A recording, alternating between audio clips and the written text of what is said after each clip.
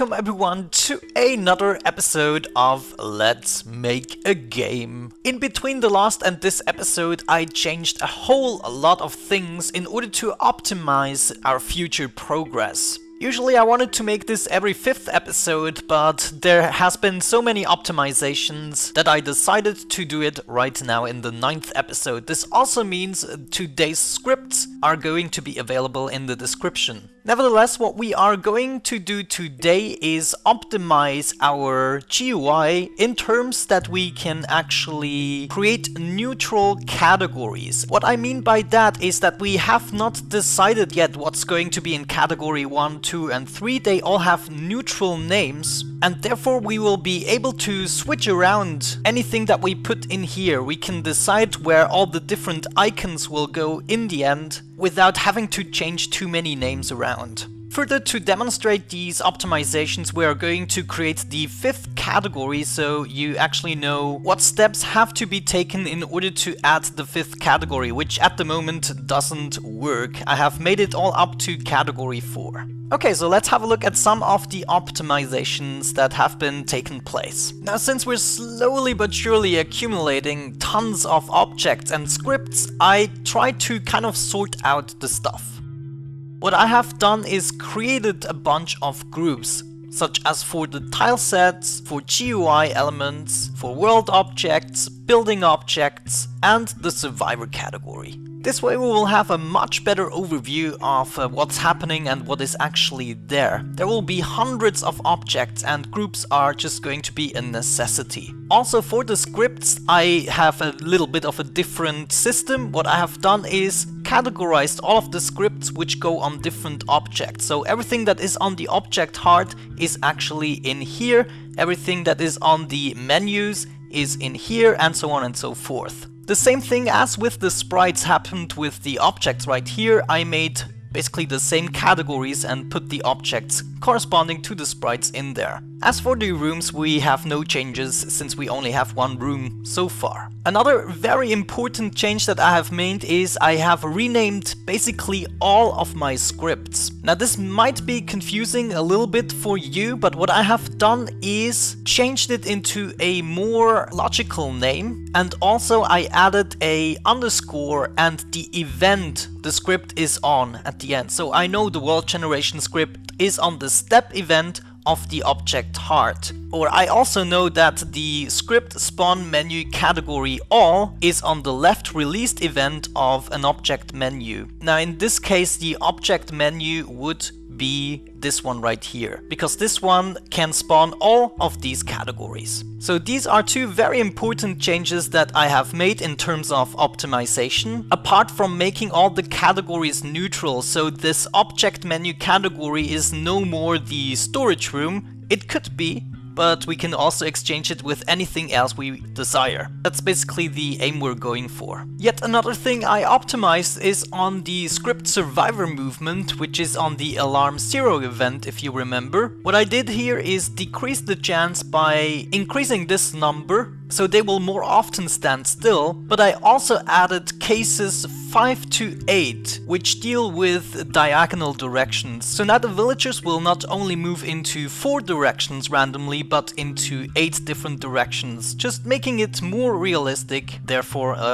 small optimization. Okay guys, to clear things a little bit up, we just have a brief look at what is actually happening and which script is called when exactly. So right now what we can see is the object menu main, which is being created with the spawn menu main on the object heart create event. If we click right here, then another script is being called, namely the spawn menu category all. And this will decide, depending on which image index is being displayed, which menu it should spawn. So here it is spawning category 1, if I click this one it's spawning category 2, and so on and so forth. Then when we click right here on the category 1, we will spawn a ghost image and at the same time disable this view again. Right here we have the ghost image of this object. This happens of course on the object menu category 1, which is calling the script spawn category ghost image. So here we are spawning all the ghost images depending on which menu is being displayed and additionally which image index it has. So I can also go to category 1 and object 2, and you can see the number 2 right here is being displayed, and I can also place this object down and we can see category 1 object 2. We have one instance of that. So I think this should clear up a few confusions that might have been caused due to me renaming all the scripts, but such things will happen all the time. We will have to do a lot of optimization so that we don't lose focus and overview. Another thing that I programmed in is that if we have a building object still on stage 1, therefore nothing has been built yet, we can sell it again by right-clicking it. One thing we have to take into consideration is that once we have an object placed and we want to get rid of this ghost category, when we right-click on the stage 1, we don't want the stage 1 to be disappearing. So we have to take into consideration that whenever we have a ghost image at the same spot, we don't want the selling to be actually happening. Let's have a look at this script briefly, and then we're going to continue by adding the 5th category, so this button here will also work. Now this is really not much of a brainer. Whenever we have placed down an object and we want to delete it, it should be on stage 1, so if the villagers haven't built anything yet, we can remove it again. If they have built something, so it is on stage 2, we shouldn't be able to remove it. So right here we're making sure that none of our ghost categories actually exist in the same place when we right release click. And of course this script is on every right released event of each object. So every object that I can place down using the interface has this script on it. So whenever we don't have a ghost image at the same spot and whenever it is image index 0, therefore stage 1 or not built, then we want the instance to be destroyed. Easy as that. Okay, right, what we're gonna do right now is go through the whole process of creating the 5th category, so you know exactly which scripts and objects are involved in the process. We're first gonna open up our sprites and we're gonna go to the GUI objects. What I'm gonna do right here is copy menu category 4 and the menu category 4 ghost, and I will rename them. So let's duplicate that and call this sprite menu category 5, and we're also gonna edit this sprite, you know, just very briefly. It doesn't have to be perfect. As you can see, it is just a placeholder, and at some point we're actually also gonna create some graphics, I believe. Maybe gonna make some graphics episodes. But right here we only want to add the 5th category here as well, and right here, so that we can clearly see this is category 5 object 3 that will be placed in here. Okay, close that off, save it, and I'm gonna drag it down at the bottom of the list. We're also gonna duplicate the ghost object and call this sprite menu cat 5 ghost. We're also gonna edit that so that it will actually state the correct number. Oh, I'm actually stupid. I could just have removed this one here.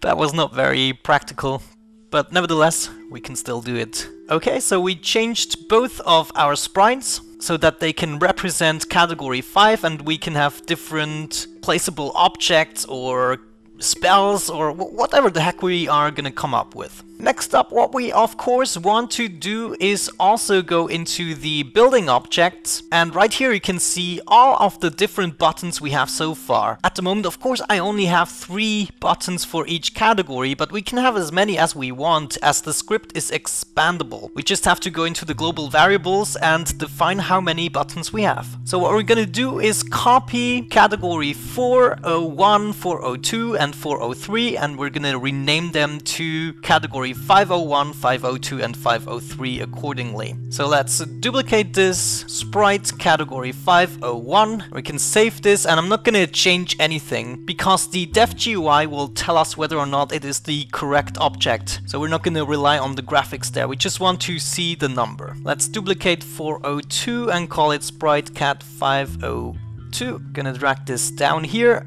And last but not least, duplicate this sprite category 503. now we have a nice list of sprites. We are done with the sprites. We can move on to the categories, and in the GUI folder we're gonna copy or duplicate this one right here. We're gonna call it object menu category 5. There you go. We're gonna save that. We're gonna drag it down, and we're also gonna duplicate this one here, which is going to be object menu category 5 ghost. We will have to make sure that we are actually also using the correct sprites. So right here we would have to change to the sprite menu category 5, and right here we want to change this to sprite menu category 5 ghost. Naturally, we also want to go into the building objects, and we want to add the 501, 502 and 503 categories. For this we can just duplicate anything, object category 501,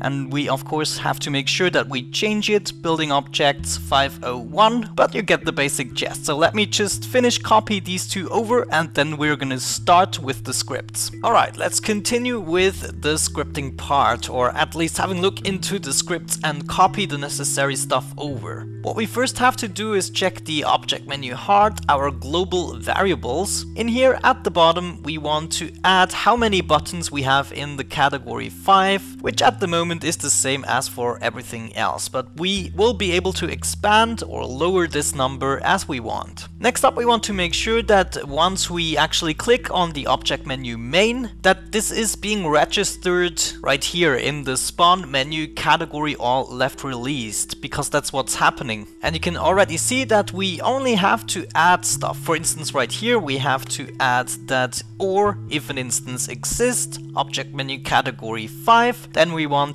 to destroy everything. This script we have, I think, built in the previous episode, and right now I just expanded it to contain neutral names and an easily expandable menu. Don't worry, everything will be in the description today, so you will have access to all of the scripts. So else, if that is actually not true, we want the menu to spawn, and this is also the code we have been making in the previous episode. And all we have to do is copy this category 4 over. We're gonna place it down below, rename it to category 5, and we have to make sure if the image index is 4, therefore it is category 5, we want to create this menu with this length, the category 5 menu buttons, and of course we want to spawn object menu category 5. And this is all we are doing basically. We're checking for the image index our menus have, and then we decide which menu has to be spawned. And down below we still have to enable the view, just like we did in the previous episode. Okay, that's all we had to do in order to be able to spawn the according menu, which is of course object menu category 5. Now we have to make sure that once we click on the object menu category 5 on any of the 3 possibilities, we actually register that in the next script, which is to spawn the category ghost image. So let's open it up. And right here you can see this is one of the scripts I called something like room assignment in the previous episode. But spawn category ghost image is a much more accurate name in my opinion. Anyways, here we check if the object index is object menu category 1. So if the menu that I'm clicking on is the object menu category 1, then this will happen. Namely, if it is on the image index 0, then we want the menu category 1 ghost to appear. If it is on image index 1, we also want the menu category 1 ghost to appear, but with the image index of 1, and so on and so forth. And right here we only have to add all of the categories in the same exact manner. We have category 3 and we have category 4 right there. So what I can do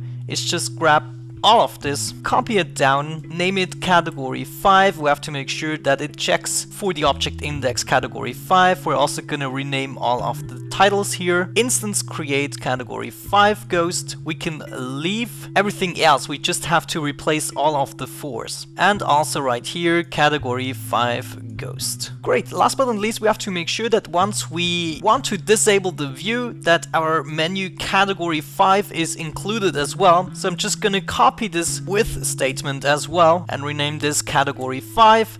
So the view visible to will be false, and also all of the categories will be constantly destroyed. No matter which category we actually want to disable, all of them will be disabled. Yeah, that's all we had to do for this script. So instead of taking all of these scripts into individual scripts, I just combined them by checking for the object index. So now, depending on which object this script is actually on, it will behave differently. Okay, so the next script we want to change is the one that executes when we right-click on the category ghost and therefore spawn the object itself in the world. This all happens on the script create category objects left released. So let's open that up, and right here we can see that first of all we have a bunch of conditions such as do not place stuff if there is already an object there. So we cannot place two objects on the same spot. All we have to do is copy the condition over for the category 5. So we're gonna add all the category 5 objects to this condition. And if that is actually true, we will be able to place objects. And right here we check again which ghost object we have actually enabled. If we have the category 1, then either of those objects will be spawned depending on which image index we currently have. Same thing for category 2, 3 and 4. Therefore we only have to copy this in order to create category 5. So let's check if it is category 5 ghost, and if that is the case and also the image index is 0, we want to create category 501 and so on and so forth. That's all we had to do for this script, and now we will actually also be spawning the correct category. Next up, we also want to change something in the script assign menu sprites. This script is of course responsible to assign all of the different textures to the menu, and we have to make sure that we add all of the different categories. So right here we also want to be able to spawn the menu category 5, which would be object index category 5 with the length of category 5 menu buttons, and also... no, that's actually all we had to change.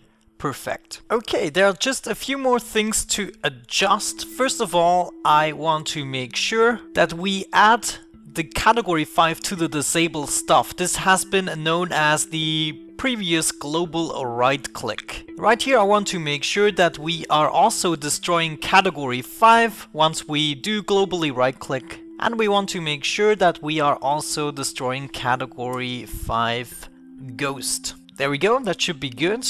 Another thing we must not forget is to go and check the world objects. Right here I have the script that when we right click on a not finished tile that we can actually sell it. This is right here. We've had a look at that before, and right here of course we are also going to add the category 5. So there's quite a few scripts we have to be aware that we have to change stuff once we add more categories, more buttons and so on and so forth. But for the most part it is a pretty solid framework to save us a lot of time. Anyways, I believe the last thing we need to do is go into the draw debug GUI, and right here at the bottom I already added all of the categories just so that we can see whether or not we're spawning the correct object. So I'm just gonna copy this over. I'm gonna call this category 5 for all of them, 5, 5, 5. Also have to make sure that this is 5.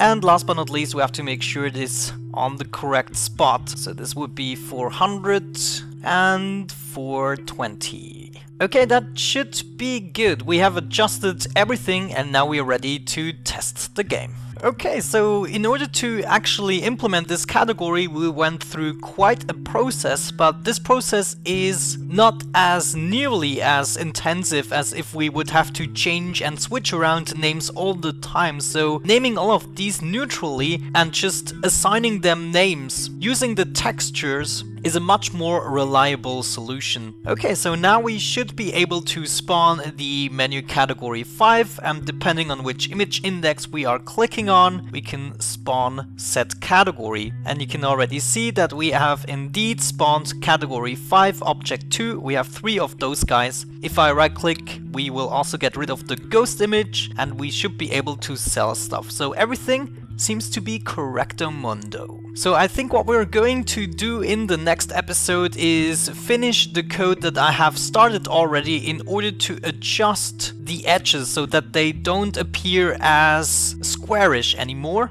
That could be the next world generation episode actually. Right now I'm trying to figure out a more or less slick code in order to actually achieve that, and it is much harder than you would actually think. There's a lot of problems that can occur. But other than that, I think we have had a good optimization episode. Don't forget to check the description if you are interested in all of the scripts. Other than that, have a great time, and hopefully I'm gonna catch you the next time.